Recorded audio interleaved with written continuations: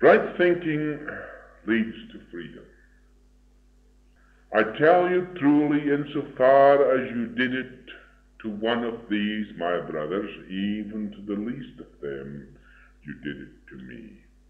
Matthew 35:40. Right thinking can only come when one knows oneself. To know oneself, there must be discernment of all that is in the mind, that influences the self. Ideas, desires, beliefs must be recognized, and their cause must be understood. Otherwise, one is caught up in these things and is influenced by them. Now the thing is, what is the cause of these ideas, beliefs? All these things that are influencing the self, it's the self. The self is the cause. Because the self does not discern the self and does not understand the self, nor does it understand its ways. It's caught up in these things, and then when the self is caught up in them, is bound, the self is lost. It is freedom and truth that releases the self.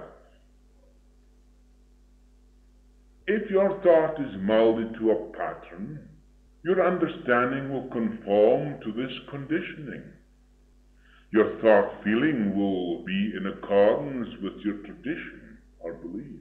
Your thought shapes itself according to your background. If while in childhood you are influenced by religion, your adult life will be in accordance with what's held fixed in your mind. Without self-knowledge, we build our illusions based upon the background of one belief or another. But to experience the real, there must be infinite pliability of mind, a deep basic stillness where the background, tradition, beliefs have been discerned and understood. And when we look through the world, we see so many different patterns which children are brought up to discern.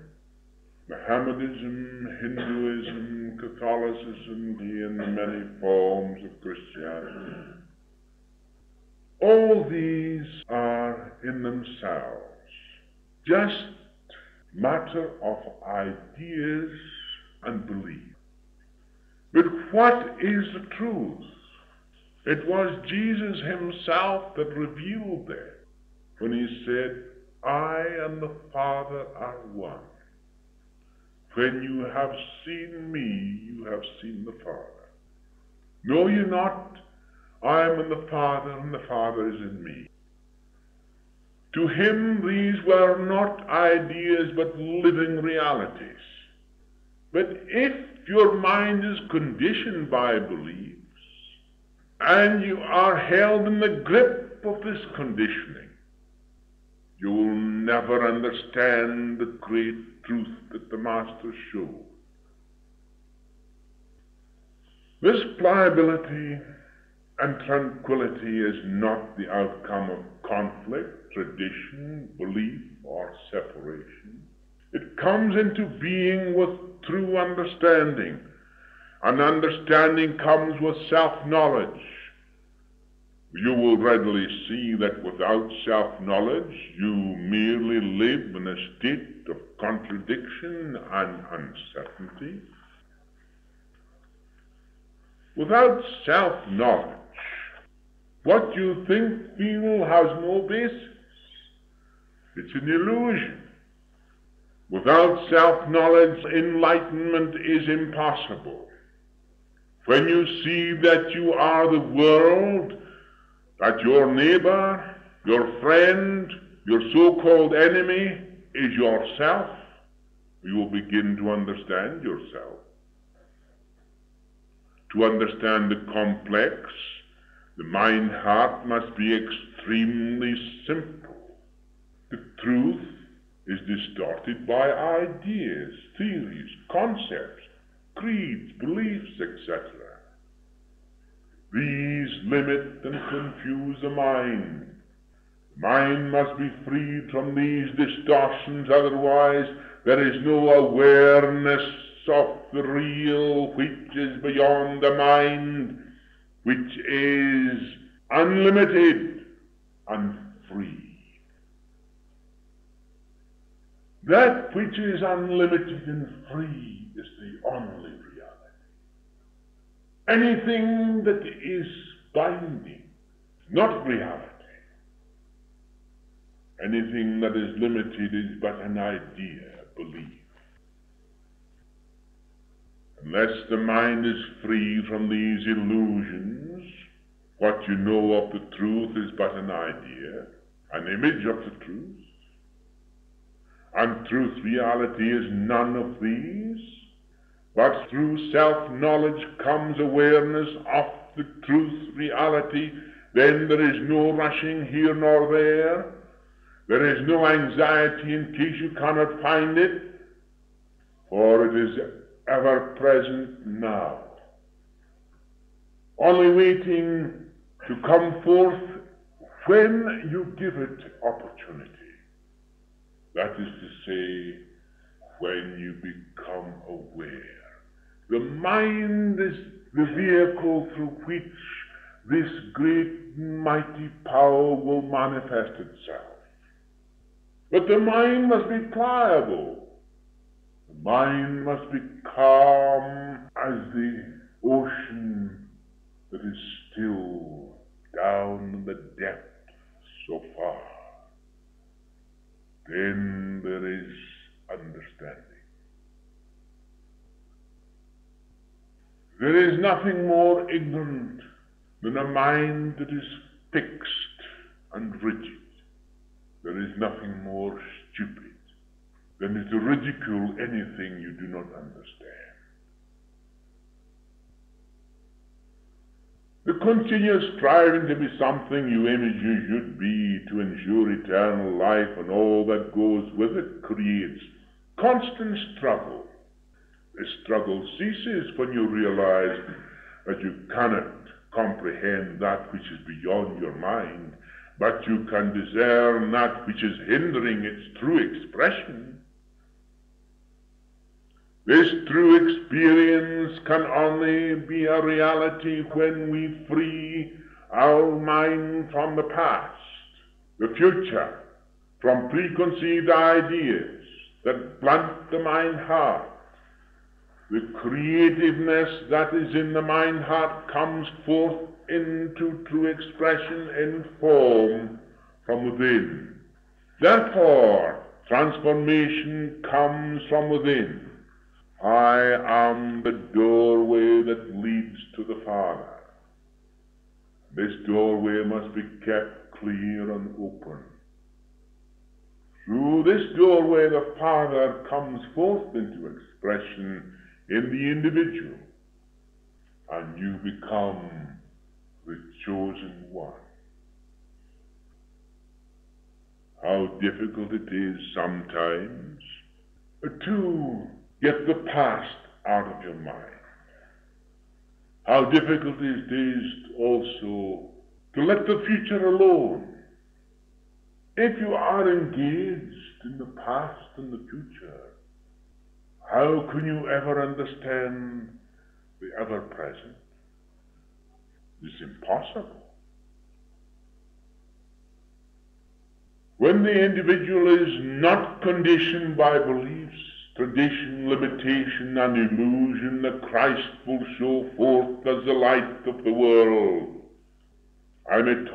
You may talk about reality, but what we say and think about reality is not reality itself.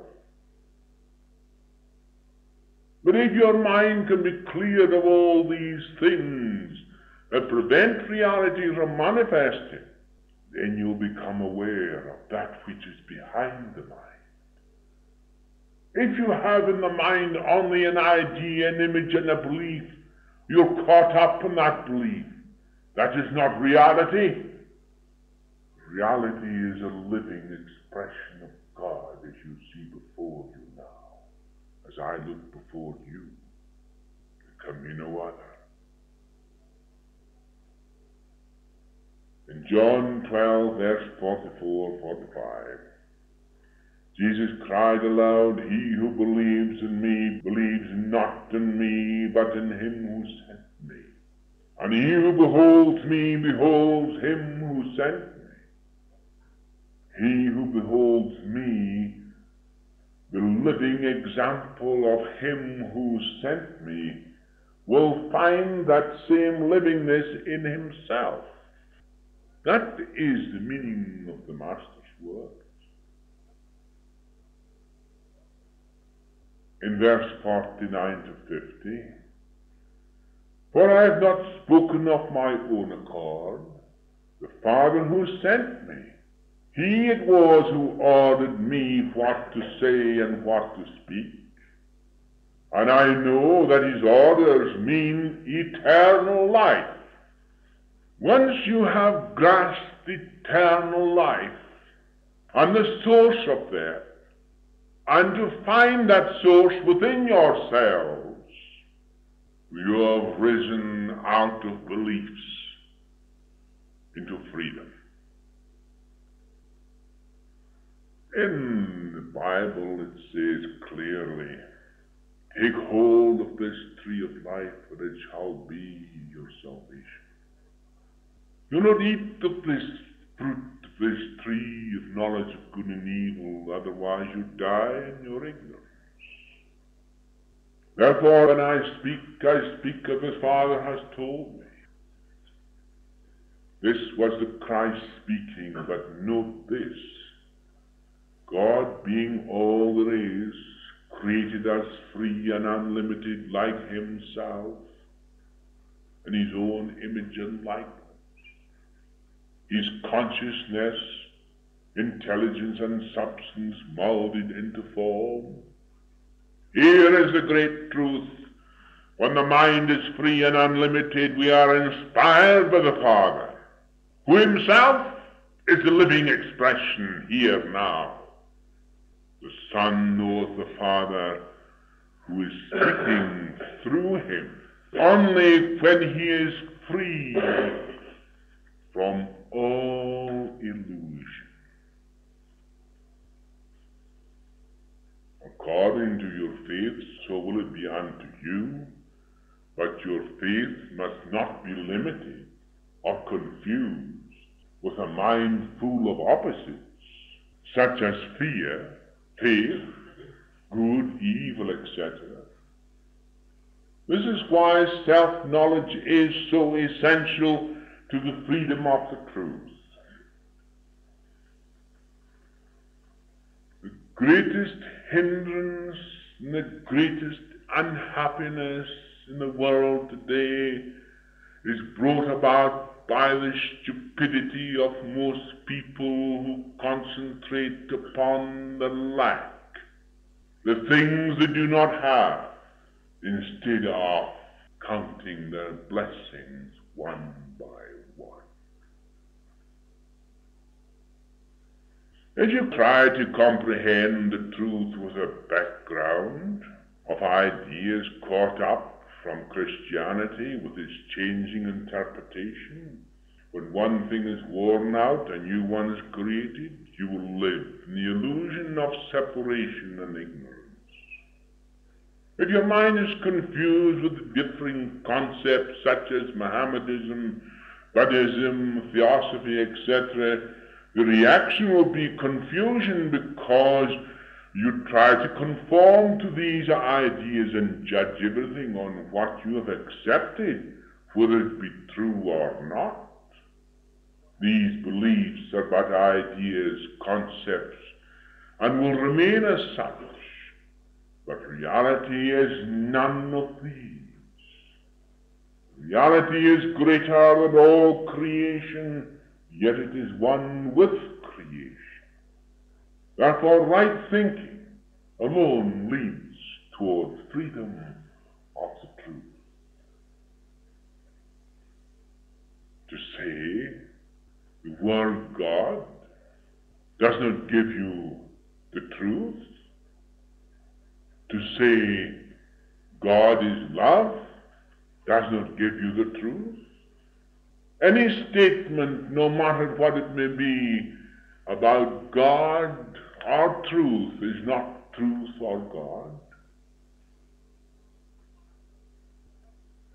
There must be a cleansing of the mind, a clearing of the forest, track through which you will see the light. And that light will burn greater and grander as you come nearer and nearer to it through the realization of it. Then as you become aware of it, your awareness will be one of splendor, one that is ever widening, never contracting.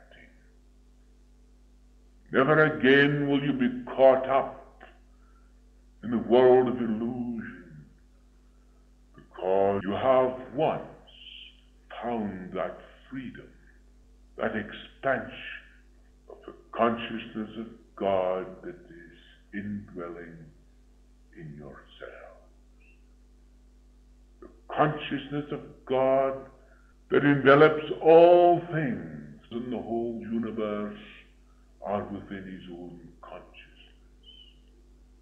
That consciousness of God, being infinite in nature, that can be none other.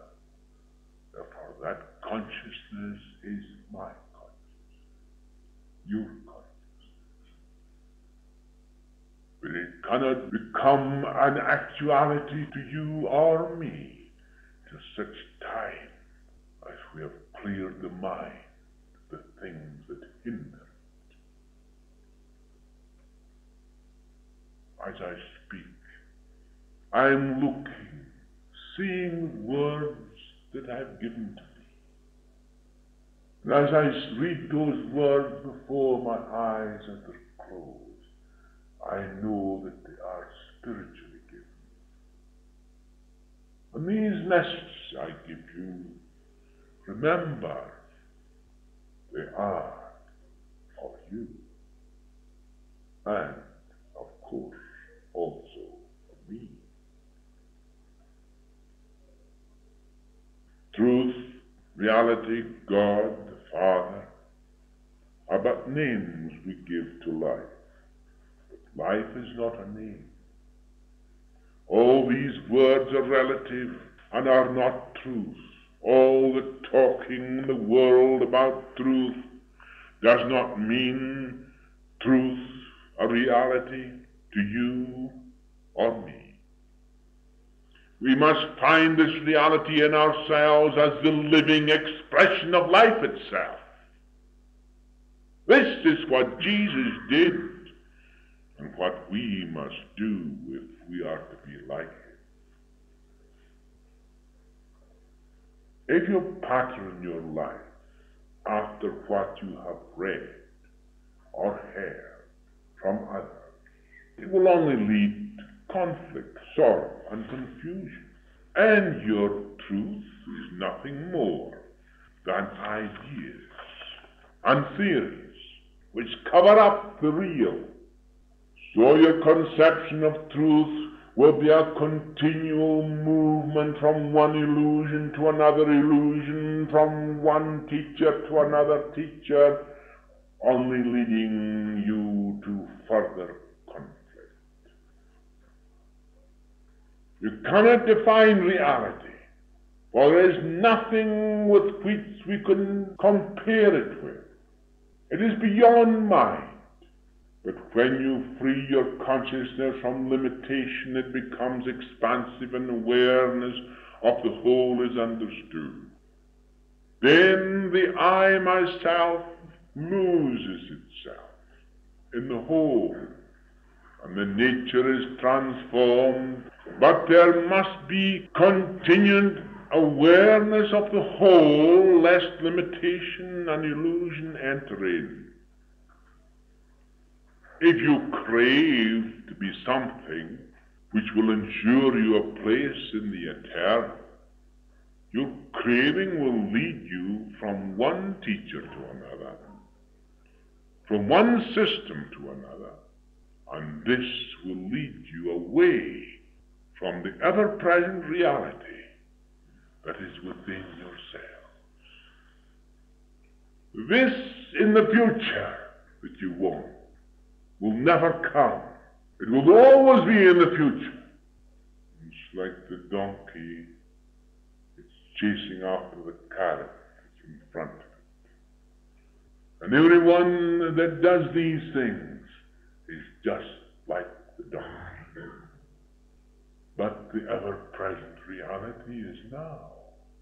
There's never been anything else but now. This is the truth that I see.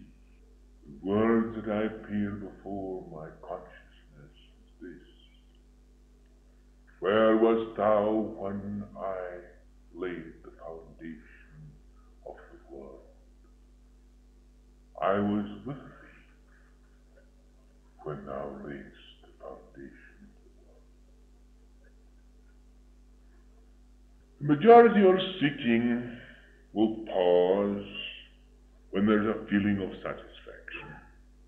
They think they have found the truth, but this only lasts for a short time.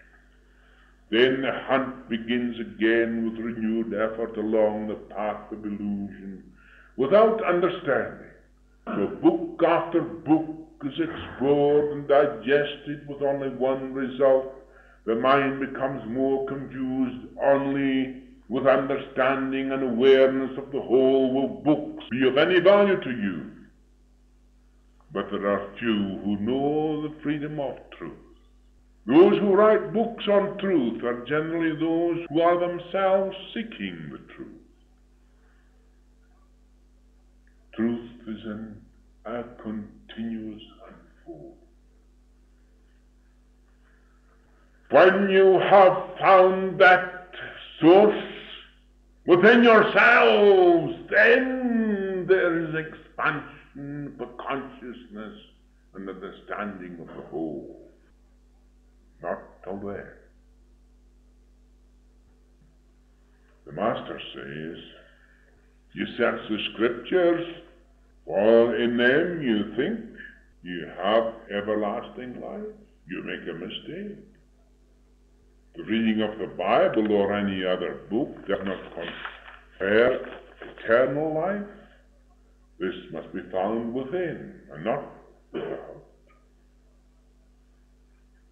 The everlasting reality can only be understood in the fullness of the present, discerning everything that surrounds you in the relative, while aware of the real within now, not in some distant future which is but a passing fantasy. The real is not something that you can imagine or fancy. What you imagine or fancy is not the truth, reality. What you have is but an image in the mind. To understand the whole, there must be non-attachment to ideas and beliefs, the past and the future. What is spiritual and what is not spiritual? For when you pattern your life after these, there is fear, limitation, and confusion.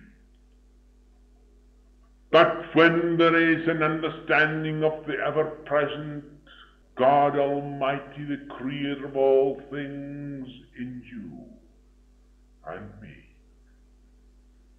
the very life of me and you is the Almighty. Then there is no image, no limitation, no fear. I remember when fear disappeared. It was in the First World War. It was something that I experienced.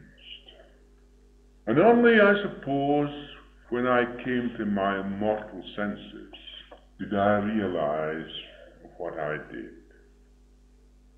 It was in the early morning when there was a raid. It was necessary to get prisoners, and we got some. But in coming back again, some of the men who was under me were wounded or killed. Now, I had a very lovely friend called Jock, and he was one of the boys that never came back. I was an officer, of course, and he was just a private. We came from the same part of the Highlands, and we had grown up together, and we had naturally, long before the war, made strong attachments. And Jock didn't come back. I was disturbed. And you know how those who've been there, no man's land is no man's land. Machine guns rattling, bullets flying here and there, shells landing all over the place. I forgot all about it. I climbed over the trench and went over to find Jock. And when I looked down, I saw another fellow. Another one of my fellows. He looked at me. I couldn't pass him by. I took him up and carried him in. But I wasn't satisfied with that. By the by, there was a French unit beside us, which was on our right, and they also had a number of men in this raid. So I went out again, and here I found a Frenchman, and I took this Frenchman in. All the time I do not know, but the bullets must have been flying, but not one hit me. I know that there was about 5 I carried in, and then I found Jock. He was dead. But I carried him in all the same. I remember my words to Jock was this: Jock, you're a luckier fellow than I am. You're out of this mess. At the time, I did these things just in the spur of the moment. But I found I had no fear. I've never had fear since that moment. Naturally, I never expected anything. But when the citation came through, I found I got the French Victoria Cross, the British Military Cross. I always say that I got it for saving life and not for taking life. And at these moments that fear disappears, the self completely obliterated. It's the self that fears. And I've often spoken to Jock since he passed. Dozens and dozens of times I've spoken to him and he's spoken to me. And upon intimate things that we alone knew and understood, which shows there is no death. So it isn't a distant fantasy. It is not the future, which is but a passing fantasy, but the ever-present is the eternal life now. If you look to your mind heart, you will find inherited theories of right and wrong. Mind heart may be filled with religion and theories to which you conform, and there is no room for wisdom and love. If you follow a ritual, you have no love. There is no wisdom in following anything in which there is no love. What is necessary is that we keep the mind heart free so that love and wisdom can manifest without hindrance. This we see strongly enough in Jesus himself in John 12, verse 27. Now is my soul troubled. What shall I say? Father, save me from this hour.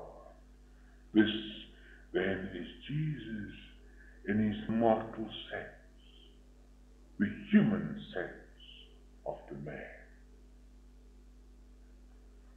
Then Jesus answers, the hour has come for the Son of Man to be glorified. Truly, truly, I tell you, unless a grain of wheat falls into the earth and dies, it remains a single grain. But if it dies, it bears rich fruit. He who loves his life loses it, and he who cares not for his life in this world will preserve it for eternal life. If anyone serves me, let him follow me. Where I am, there shall my servant also be.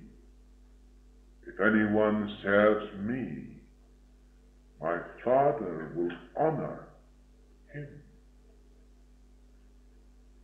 In verse 23, Jesus said those words when the Gentiles came to see him.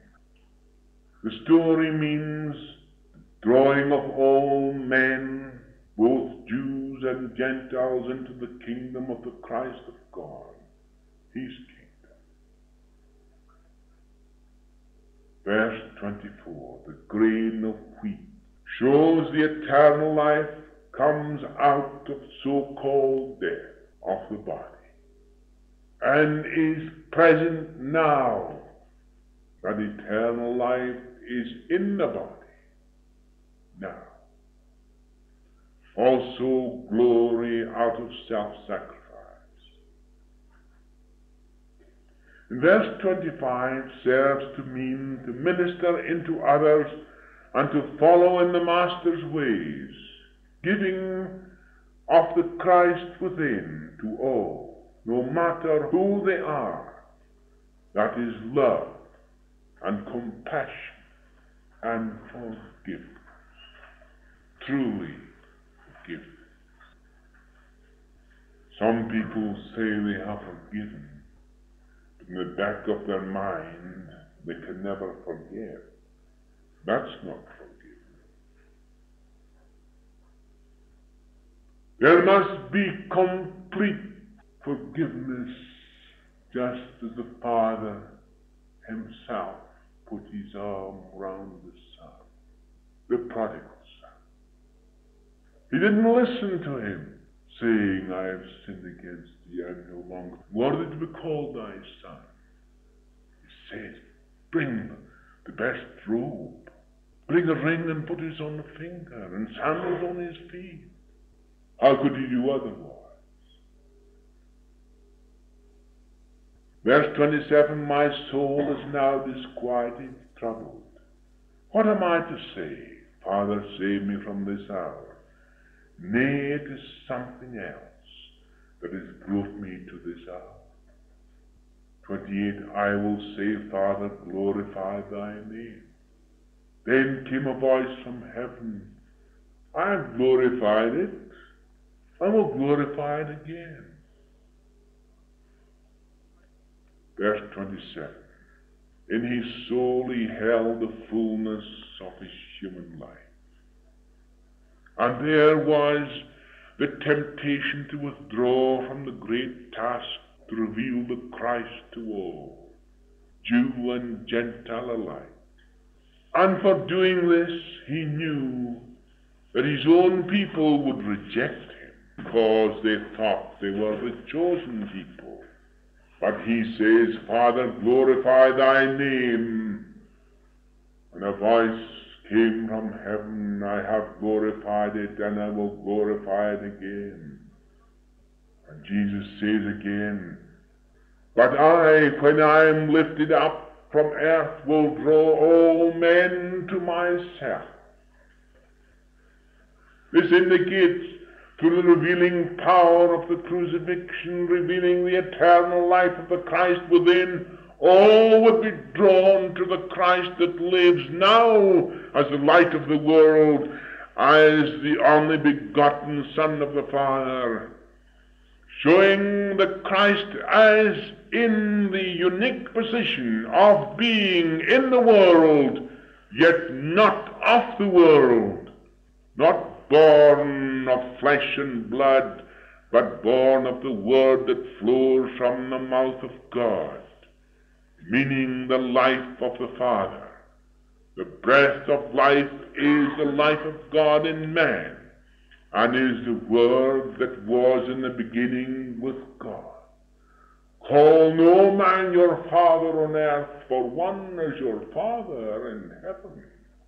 This is the most wonderful thing that Jesus saw. All people must be drawn to the Christ. There alone is their freedom. In verse 44, Jesus cried aloud, "He who believes in me believes not in me, but in him who sent me. And he who beholds me beholds him who sent me. I have come as a light into the world, that no one who believes in me may remain in the dark." Here again he reveals the universality of the life of the Christ in man. The universality of the life in you and me. The life in me is no way separated, in no way distinct from the life of God in the universe. The life in me at this moment is in no way distinct from that life that is the totality of all life. It cannot be. God being infinite in nature, God being life. This was the Word that was with God, the Word that was God, and was in the beginning.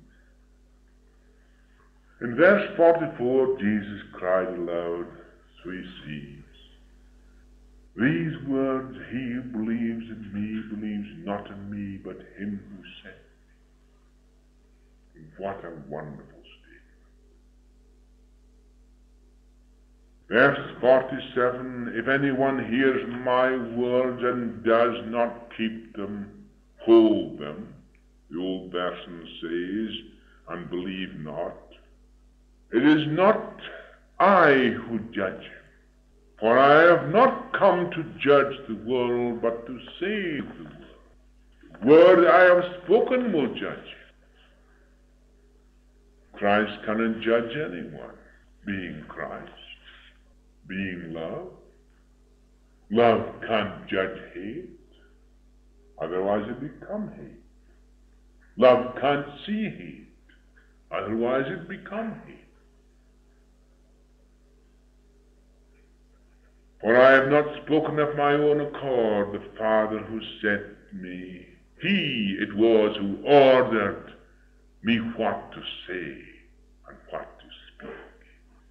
And I know that his orders mean eternal life. Therefore, when I speak as the Father told me." Verse 44 to 50 describes a summary of the Master's teachings. Believe in Christ and to believe in God the Father. Therefore his teachings are that we must discern all that hinders the expression of the Christ within. This hindrance is lack of love for our fellow men, of belief and separation. These are the great enemies of the Christ, which will eventually be put under his feet. Those two are the causes of all the misery in the world. Insofar as you did it unto one of these, my brethren, even to the least of them, you did it unto me. So it is taken in both ways. The kindness and the forgiveness you do unto one of these, the very least of them, you do unto me. Yes, and in the opposite direction, the injury, the things you do in hate, in jealousy, and in all these things, you do unto one another, so you do unto me. Because there is no separation. No, you're not. When you speak ill of one, you speak ill of me. When you degrade another, you have degraded the Christ, God. Always think first before you speak. Benediction. O infinite splendor, in thy infinite creation, the rhythm of thy eternal voice is heard everywhere. The infinitude of form arises from within thy heart, which beats with everlasting joy. And it is this that throbs in my soul. I have heard thy voice through the Christ within, revealing all as one and one as all. Now I know the words of the Master are true. He that beholds me beholds him who sent me. O glorious one.